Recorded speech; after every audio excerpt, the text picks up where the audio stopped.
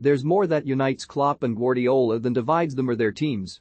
Pep Guardiola and Jurgen Klopp are two very different managers, but the way in which they apply their energy usually leads to the same results.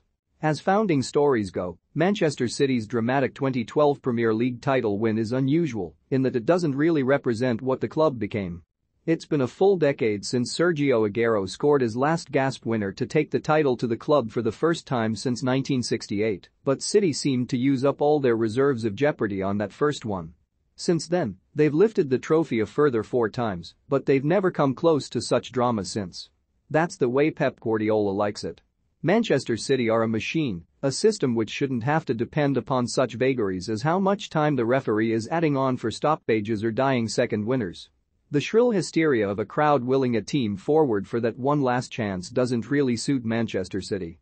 They squeeze the life out of their opponents with a boa constrictor-like suffocation of pressing and tidy geometric shapes, coached like the engine of a sports car is fine-tuned. They're always playing a long game. But going into the last round of fixtures of the season, City are cutting it finer than they would like. Riyad Mahrez's late penalty at West Ham might have left this weekend's fixtures looking largely academic, but his effort was saved, and now the final day starts with just a single point between the top two and a frisson of excitement in the air. And at the center of all of this nervous energy are two coaches who in quite different ways encapsulate the mild eccentricity that almost seems to be a prerequisite to managerial greatness. Both Guardiola and Jurgen Klopp are obsessives with a particular eye for tiny detail, but this obsessiveness manifests itself in very different ways. Guardiola has created a team as a machine, a corporation that produces best-in-classes football, with trophies as market share. A whole club has been molded around his vision of what a football club can be, and, backed by the infinite money ultimately provided by our ongoing dependency on fossil fuels, it's as impressive as it is frightening. The press doesn't begin with kickoff. It comes with the knowledge of the scale of the task at hand. Liverpool exert a different type of pressure, but the same type of relentlessness, and largely to the same end result. The weight applied is a burden of history, which for almost 3 decades hung around the neck of the club like an albatross, but which has now been flipped to fall back upon those arriving at their place. This is Anfield, the sign above the tunnel still reads. For many years, it felt as though Liverpool's players might see that sign as they took to the pitch and shudder. That certainly isn't the case anymore. Klopp realized that Anfield could be significantly turned to his advantage. The heavy metal press matches the intensity of the noise, and the aim of the whole experience is to make the opponent buckle under that combined weight. It can be more pronounced on those European nights when the night sky adds an extra smothering layer to the atmosphere, but against a team that may be shy of confidence, Wolves have failed to win any of their last 6 matches and could only scramble a home draw from their last match against championship-bound Norwich City. There's no reason to believe it will be any less successful than usual. Attempts to turn this into some sort of hate contest between Guardiola and Klopp seem to have fallen flat.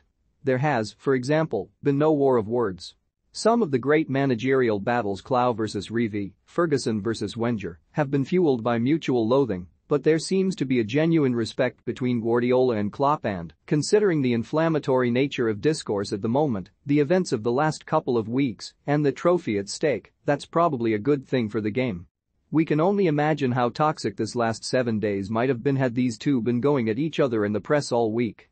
But for all the feeling of inevitability that these two teams will just both win 5-0, and that will be that which are definitely not without grounds, there's just enough about both teams to believe that something unpredictable might happen.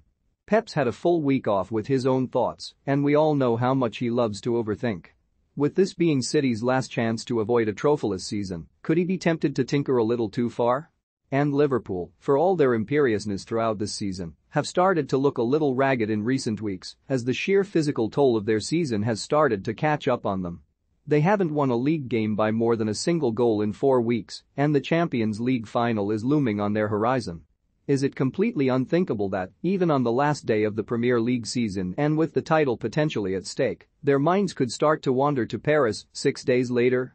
Of course, any remaining vestiges of serenity will disappear when whistles slow around the country for the kickoffs, and 40 miles apart in the northwest of England, we'll see familiar tropes of the last day of the season.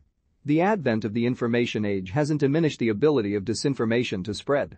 Will a ground erupt into cheers celebrating a phantom goal, scored only in the imagination of a fan who has momentarily confused what they want to happen rather than what is happening? Which color replica shirt will the crying child whose tears are shared with the nation while getting a comforting hug from a parent be wearing? Much as football increasingly depends on dividing itself into winners and losers, whoever misses out on the Premier League this time can hardly be considered the latter.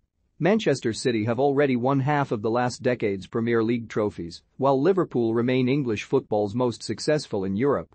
These are two of the best teams on the planet, packed with many of its very best players, and coached by two of the very best in the world. There's still a lot to play for, but as followers of Leeds United or Burnley will happily tell you, jeopardy can be a relative concept.